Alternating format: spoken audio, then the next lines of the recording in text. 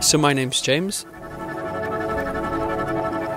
This is my Cayman GT4. Today we're in the Yorkshire Dales for a Supercar driver magazine shoot, which I'm very excited about. One of my first, so I'm looking forward to the day.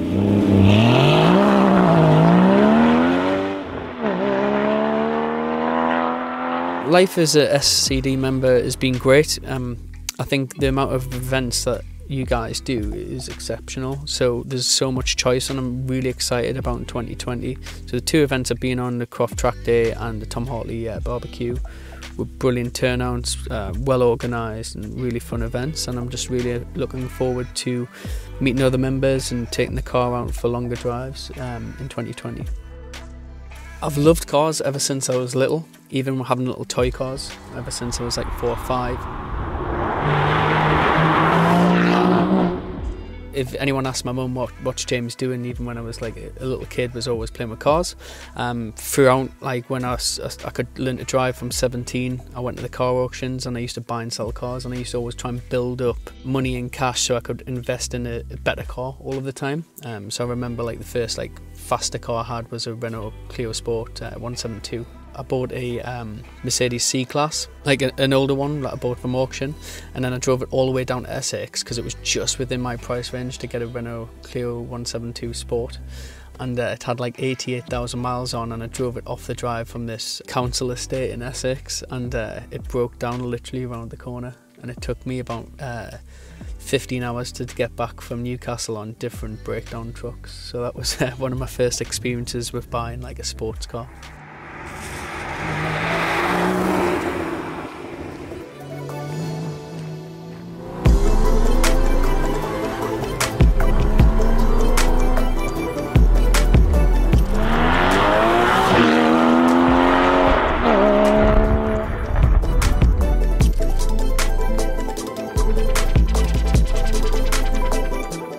I've always had a love for Porsches in general, so it's not my first Porsche. I had a Porsche Cayman in black when around about 7-8 years ago. That was an entry-level Porsche to get me on to Porsche ownership. So I got that car when I was like 24, 25, when I could literally afford the insurance because it was quite high at the time. I loved that car, and then I moved on to, when I got back into Porsches again, I had a 911 that had like 2 owners from new, and that was like, again, a really good car. I managed to take that around the track in Croft, which was an interesting experience because it actually handled quite well, but obviously not as good as the GT4. When I took that round to Croft, it was a total different machine. So I've always had a love of Porsches in general, and I think I always keep going back to that, even though I've had different cars within that period. Aston Martin DB9, which I really did not enjoy at all. I think for a younger driver like myself, that it took all of the experience out of it. It sounded great as a V12 engine. The actual driving experience was nowhere near as much as fun as a GT4. So this is my first GT Porsche, and I think one of many as well now I've got the bug. I was looking on Auto Trader for quite some time, and different car websites to look for GT4s within the budget of just under 100k. I was trying to get into that type of special, like supercar-ish status, and something a little bit more unique. And GT4 came about from Porsche Bolton. They had a Voodoo Blue, so it was actually the Voodoo Blue I went to see. And then round the corner from the showroom was the Birch green car with the black wheels and the red brake discs and the red seatbelts, and it just totally blew me away. And it wouldn't have been a car colour that I would have went for initially, but when I seen that in the flesh, I just fell in love with it straight away, and it had the wow factor for me. The spec of the car, for me, it had to have the red stitching around the Alcantara steering wheel and the red seatbelt. That was quite important to me, so it stood out. The biggest thing on the car is the paint, the sample paint in terms of the birch green colour. That's the main thing that stands out in terms of the spec. Everything else is pretty much standard within the car. Exhaust sounds great when you put the exhaust button on it. The sound, the colour, and the red stitching, those were the 3 aspects that just really stood out for me.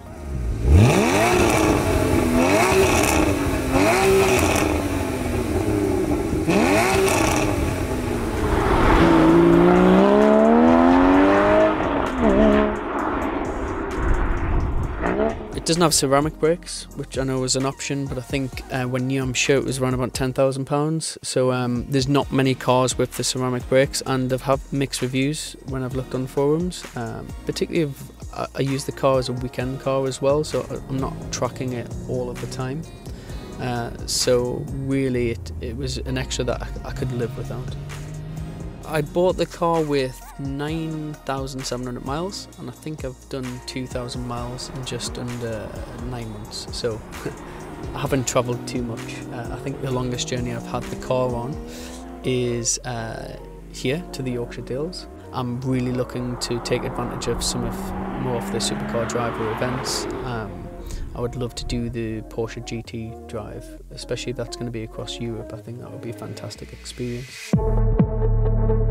It just makes you feel special every time you get in the car, especially because I only use it on weekends and a rarity. It always feels nice getting into the bucket seats, getting in and feeling the Alcantara sports wheel, the manual shift gearbox, and the sound and rasp of the exhaust. Actually getting compliments all of the time with the colour has been really refreshing, because I've had, like I said, 911s before, had a DB9, and you get some people that are like, oh wow, lovely car, or look at him driving that car, who does he think he is? But with the GT4 and that colour, every comment has been, wow, what a lovely colour, what a great car, and people just like compliment it all of the time, which is really nice. Porsches in general, to me, are like, it's the main car that I relate to. It is a real driver's car.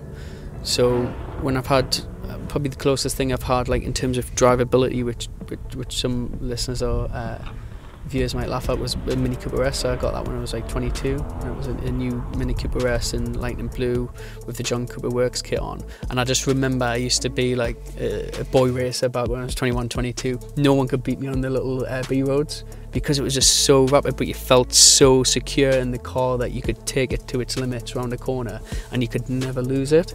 The GT4 like has great power. Yes, it's not the fastest of cars, but the handling is exceptional, so I always feel like I've got control of that car. And that's the main thing for me when I'm driving a car and I want to take it to its limits. The actual drive of the feedback through the steering wheel and the manual gearbox and the rawness of the sound of the car is what makes it a great driver's car. And that's why I would always have, I think, a Porsche in my car collection.